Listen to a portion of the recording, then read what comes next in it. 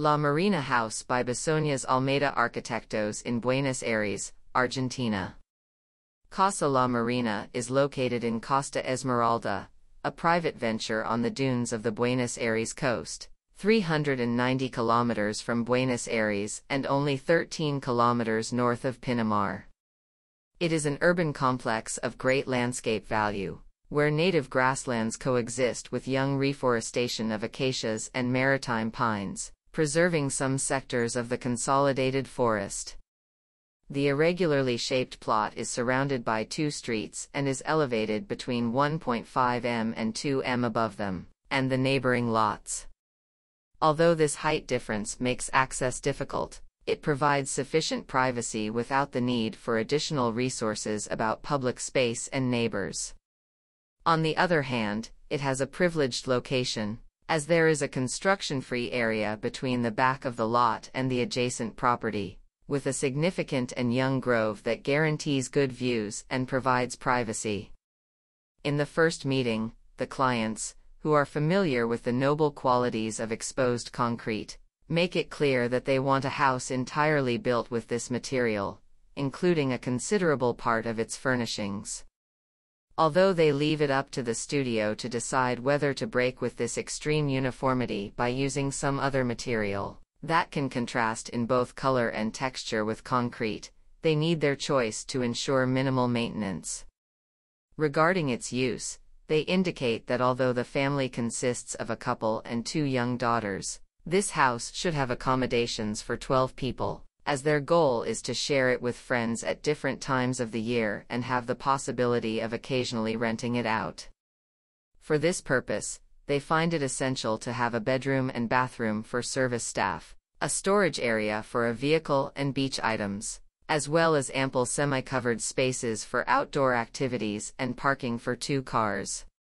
Since they established that the total construction cannot exceed 300 square meters, they suggested only designing 2 of the bedrooms for matrimonial use, 1 with a private bathroom, and the rest as minimal spaces, like bunk beds.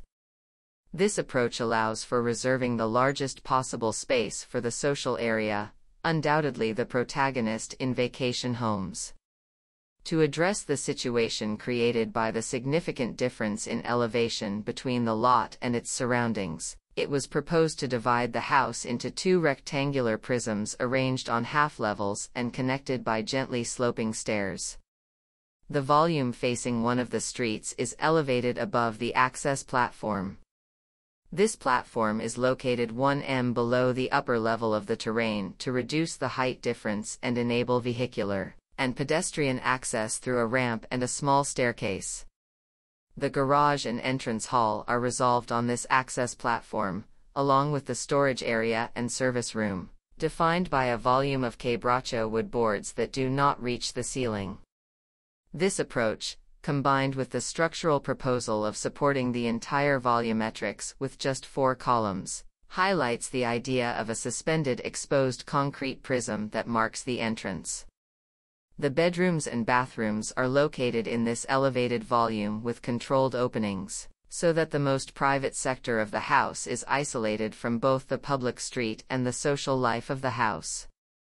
All furnishings, beds, shelves, storage spaces, were made of concrete according to the client's request, to avoid the need for maintenance or replacement with use.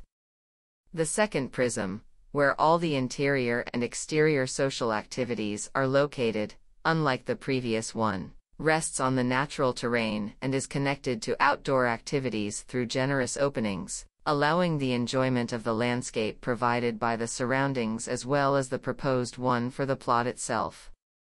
The formal simplicity of the entire volumetrics is broken by 2 resources. One is the rotation of the side surfaces of the 2 prisms to align them with the direction of the longest front of the lot, producing distortions in the orthogonality of the interior spaces and in the perception of the entire volumetrics. The second is the folding of the roofs, which allows for the entry of zenithal light and with it, the multiple perceptions of the spaces according to the path of the sun.